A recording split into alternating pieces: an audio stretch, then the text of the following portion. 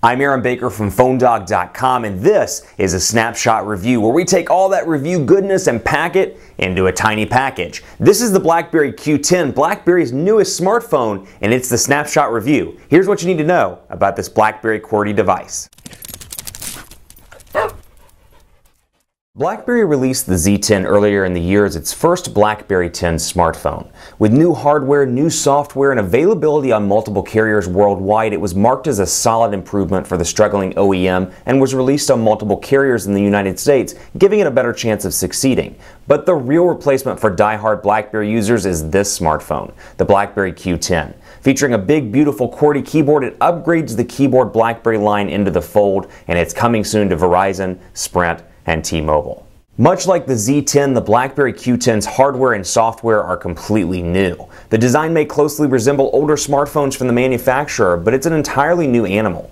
BlackBerry 10.1 is pre-installed and the hardware has been brought up to near current standards. And man, that keyboard, it's back. Specifications include a 1.5 GHz dual-core Snapdragon S4 CPU, 3.1-inch HD 720p display, 8-megapixel camera with 1080p HD video recording, 2,100 mAh battery, and 4G LTE connectivity. The design language of the BlackBerry Q10 is somewhat of a pro and con. Existing users of a BlackBerry QWERTY smartphone will instantly feel at home, but most will feel like the form factor and overall design is a flashback from 2006. If we're comparing Blackberries to Blackberries, pun intended, the software is a giant leap forward. BlackBerry 10.1 is a night and day improvement over BlackBerry 7. The gesture-based navigation and removal of the trackpad brings BlackBerry into modern times, and innovative features like BlackBerry Hub and Time Shift compete with some of HTC, Samsung, and Apple's offerings. Much like the Z10 though, I've struggled to nail down the gesture flow on the Q10.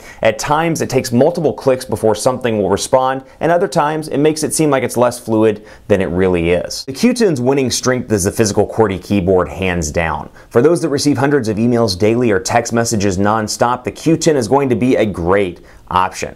Though I wish they had retained the curved QWERTY keyboard found on older models such as the Bold 9900, the large keys make for a fantastic typing experience. Within a few minutes, I was pounding out emails at near computer speeds. BlackBerry needs to beef up their app store, and fast. In today's competitive market, the ecosystem plays a huge role, and it's an area in which BlackBerry continues to struggle behind the two industry heavyweights. Despite the OS overhaul, it still retains an unnecessarily corporate feel.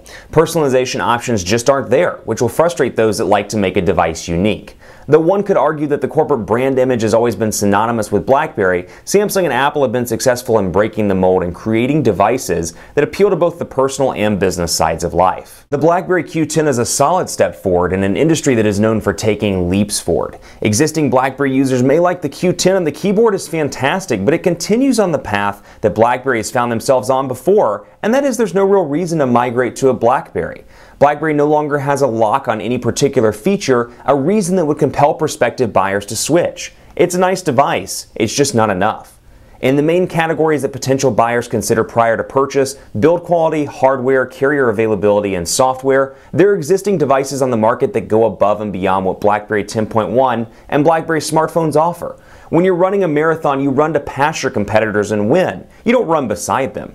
So while the software is good and certainly an improvement from past BlackBerry OSs, there's no winning feature or hardware bonus over iOS, Android, or Windows Phone devices. At this point, unless a QWERTY keyboard were paramount, I wouldn't recommend this over alternatives in the marketplace. Keep it locked on PhoneDog.com for continuing coverage of the BlackBerry Q10 smartphone. I'm on Twitter at PhoneDog_Aaron, Facebook, Facebook.com/HiAaronBaker. Stay tuned for the full review, dogfights, and more on BlackBerry's newest smartphone, the Q10. I'll see you next time.